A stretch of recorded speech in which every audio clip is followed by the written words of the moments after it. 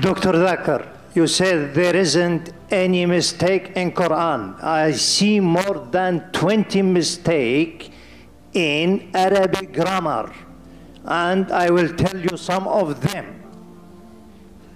إن الذين آمنوا والذين هادوا والصابئون.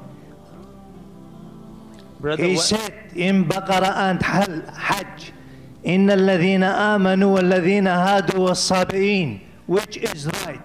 الصابئون or الصابئين? Number one. Number two. Brother, one question at a time, please. Yeah, but at the same thing, he said in Surah Taha 63, إِنَّ هَذَانِ لَسَاحِرَانِ. Mistake. إِنَّ هَذَيْنِ لَسَاحِرَانِ. Can you explain that? And there is more than that mistakes. Brother will allow you only the first part of the question. The second part will not allow because we have stated we'll allow one question at a time so others get a chance too. Okay. The brother has asked a very good question. I would like to be more concordant and agreeing. He has mentioned all 20 grammatical points. And the book is referring to Abdul Fadi. Abdul Fadi, correct? Is the Quran infallible? I can see some things. Yeah. Alhamdulillah, my side is good.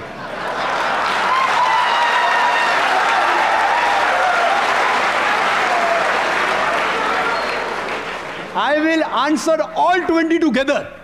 Because I've read the book. I'll answer all 20, inshallah. Inshallah. Point number one, brother. Point number one. Point number one to be noted that all Arabic grammar is taken from the Quran. Quran was the highest Arabic book, a book which has the maximum level of highest literature.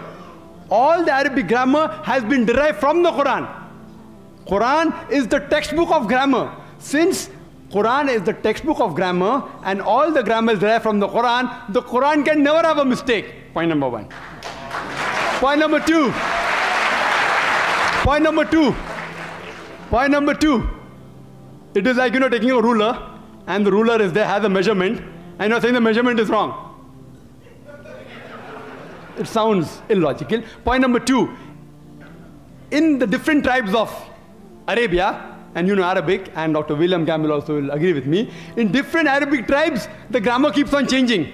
In some Arabic tribe, the word is feminine, the same word is even masculine in the other tribes of Arabia. In different tribes, the grammar keeps on changing. Even the gender keeps on changing. So will you check Quran with that faulty grammar? No. And furthermore, the eloquence of Quran is so high. It's so high, it is far superior. And there are various books on the internet. You go 12 grammatical mistake, 21 grammatical mistake, Abdul Fadi 20 grammatical mistake.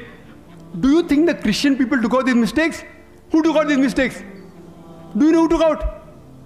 The Muslims. The Muslim scholars like Zamakhshari, what they did, that the Quran grammar is so high that it goes against the conventional use of the Arabic.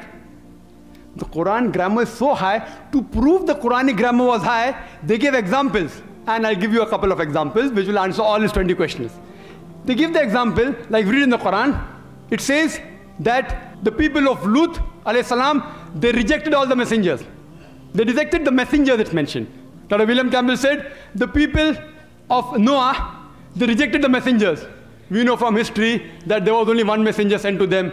So it has a grammatical mistake. Quran should have said, the people rejected the messenger, not messengers. I agree with you.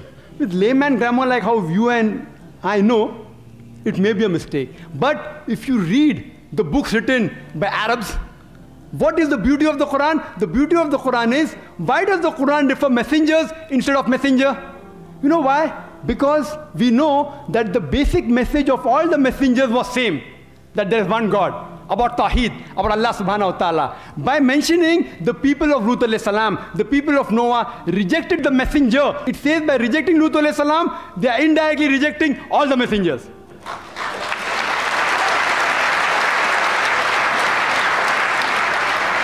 See the beauty, see the eloquence, alhamdulillah.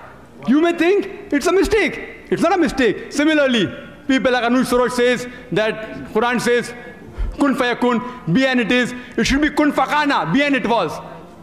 Agreed, past tense is kun fakana in Arabic. It's not kun fayakun. But the kun fayakun is more superior. It says, Allah, it was, it is, and can do. Past, present, and future. Thank you, Dr. Naik.